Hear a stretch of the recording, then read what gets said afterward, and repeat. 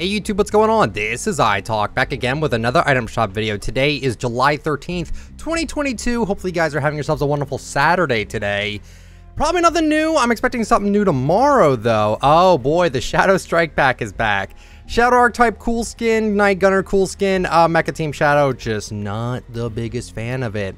You can buy everything separate if you would like to, except the pickaxes, you must buy those separately. Okay, moving on from that, we have the Monk skin back with the Peel pack back bling. We have Focus with the Chuck pack. The Fixation pickaxe is back. It's not a bad one.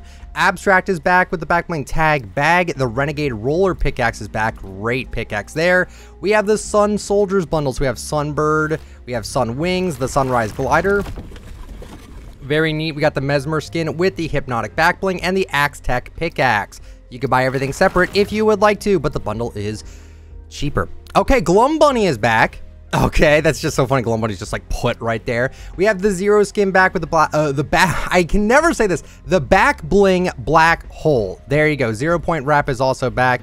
Crystal is back. Bronto is back with the Bronto bag. The Pterodactyl glider. Okay, the Bite Mark pickaxe. Okay, moving on from that, we have the Waypoint skin back with the Signal Hub. The Moisty Merman skin is back with the Mer Tank back bling. Studded Axe pickaxe. LLAMACADABRA's back. Ooh.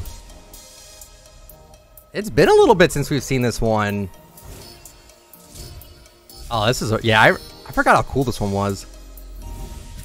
Really neat emo, we're gonna buy that.